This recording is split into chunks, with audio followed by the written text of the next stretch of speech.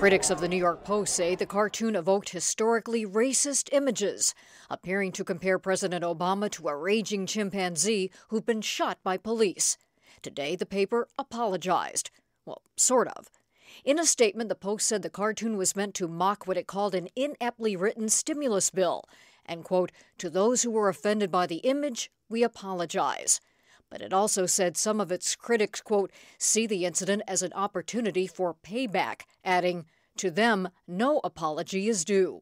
Critics said that's not enough. Clearly, they don't know the difference between offensive art and satire. And the apology is good, but now let's get to policy.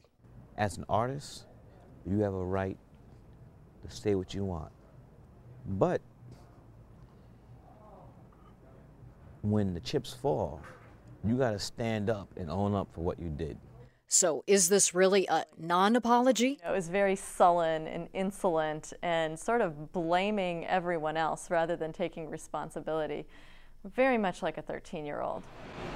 Typically unflappable New Yorkers appear torn. It's really kind of a non-apology, and I think that having published it was absolutely inexcusable and a colossal exercise of poor judgment.